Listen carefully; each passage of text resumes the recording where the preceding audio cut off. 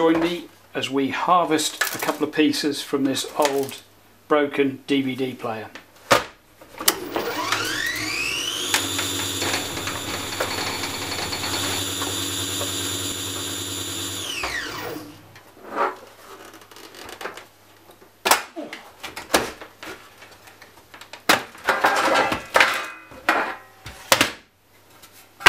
Garbage.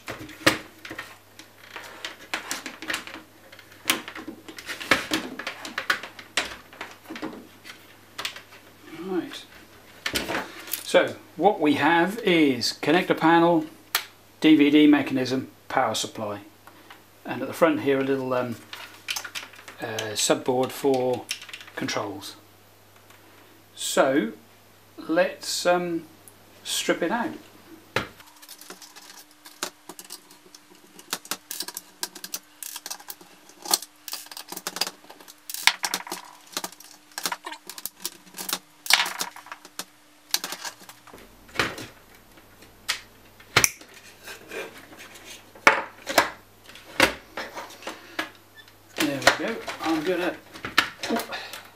I'm going to keep this power supply for future use because it's got plus 5 volts, ground minus 12 and plus 12 volts. Won't be a lot of power, 100 milliamps probably, 200 milliamps, but there's a very, it's already connected, ready, simple little power supply. So that's worth keeping. Next up, let's. There are two bits in here in the mechanism that I want to get at, and then I'll explain why when I get there. Okay, little tilt mechanism. We don't need any of this. There's just two pieces in here that I'm after. So let's get the actual reading mechanism out. If ever you do this, don't try and run the machine with the lid off and the top off, because there's laser light coming out of this little mechanism here, and a friend of mine actually burnt his eye. So you've got to be careful. He happened to get right over the top of it. Top of one when it was running. That was a professional version, but doesn't matter, you can hurt yourself or whatever. There we go.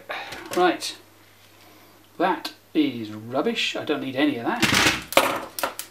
I just want these two bars. Right, this is the scanning mech out of a DVD. And the actual laser head can move backwards and forwards and up and down, so it can track a wobbly disc this way and a wobbly disc that as it moves up and down in the platter, you know, a slightly warped disc, it can actually track it. It's quite a clever bit of kit. Don't need that, but I'm after these two bars. And I'll just, there you go. This is the coarse mechanism for the scanning your disc sits on here and rotates like this, and this scans across, but it only does coarse. The fine adjustment is done with the little electromagnets in there. Clever. Very clever bit of kit. Anyway, let me just whip the bars out, if I can. Oh, I have to get a different screwy driver.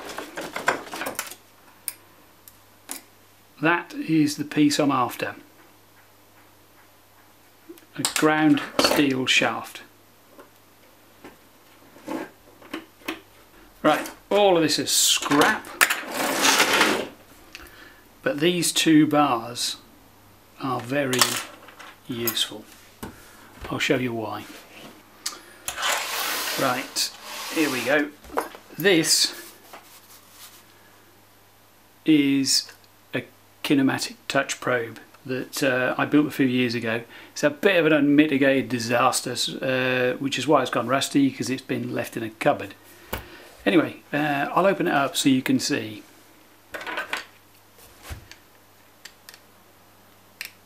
This is a few years old now, and it was, in theory it was a good idea, but I hadn't thought through the full implications of the design before I decided to just get out and make it. So I'll show you what the problem is with it and why those bars are useful.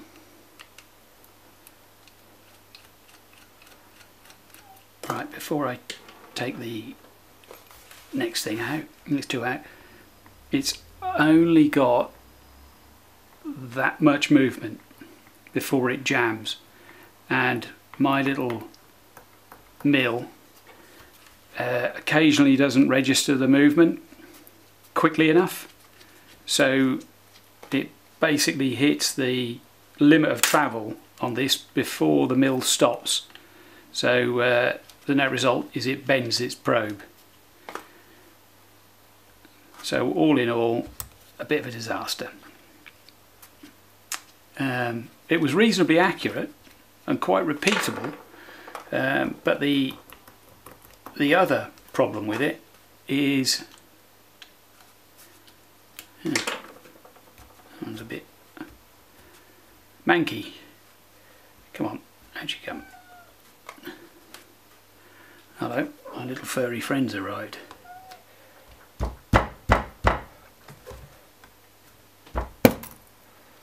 Who must be first?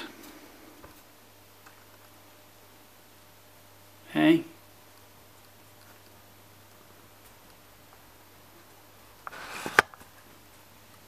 There you go. Right. Off. There you go.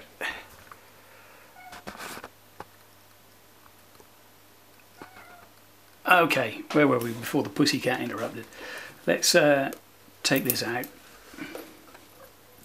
Oh, I know, Fluff, I know. Right. Cat, leave me alone.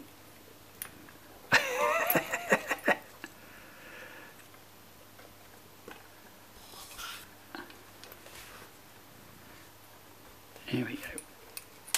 Right. This is the crux of it. There are. I'll see if I can find a picture of how these things work. And this is. Leave the camera alone, you bad cat. Come here. There we go.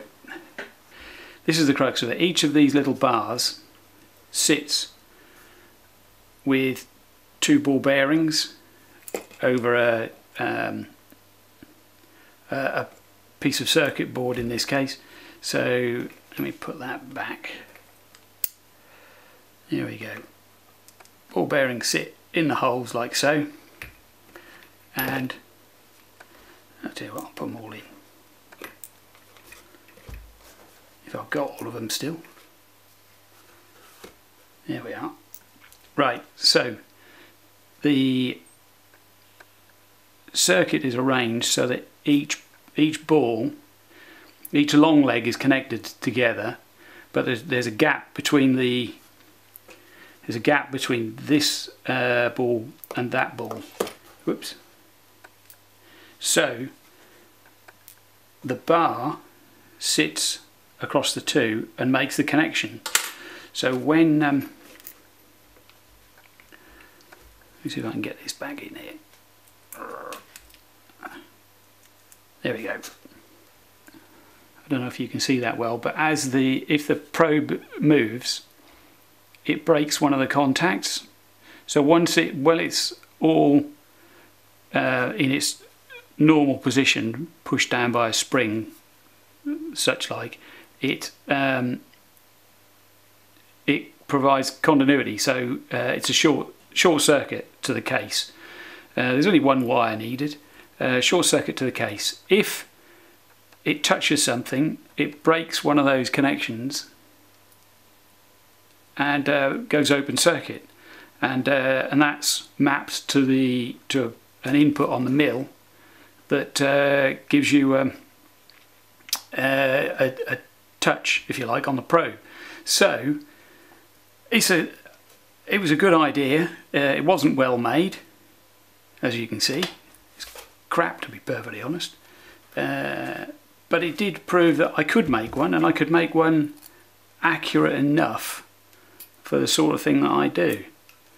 So there we go. It all fits in there, and the end case has got some little, I think they're M2 screws that fit in these holes, and that gives me a means of, there we go, aligning it, so you can put it in the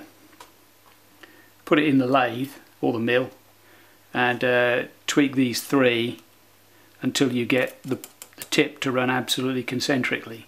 So let me just put this back together. Not quite got that right, but never mind, doesn't matter, I don't use it. I want to make another one eventually. I have some thoughts on designs, but in the meantime, whenever I come across a scrap DVD or a CD player, I take out the stainless ground bars. Are they stainless?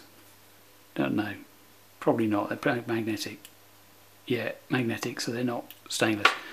But whatever they're made from, they don't rust, which is extremely useful for this sort of application. So yeah, I saved them, and they cut quite nicely with a Dremel cut-off saw.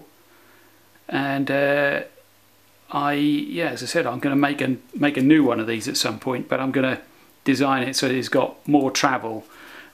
Also, I have been fiddling for a while, and I've got I've written some Arduino code, so I'm going to put a little Arduino in the body. It'll have to be a much bigger body, and use the Arduino's ability to send infrared codes. So you can send an infrared code to say you've just touched something. You can also send a code if you over travel and you trip another switch. So if it moves too far, then you can send another emergency code which you can map to the mill to stop it completely. So you know, hit the safety stop. So that's where we are with that. I've written the code, I've got that working. I just haven't, I've been so tied up with work, I haven't actually got any further with designing a new one. But that's why I harvest these. Anyway, thanks for watching, and we'll see you again next time. Sorry if this is a bit out of focus, by the way. I'm working with limited resources here.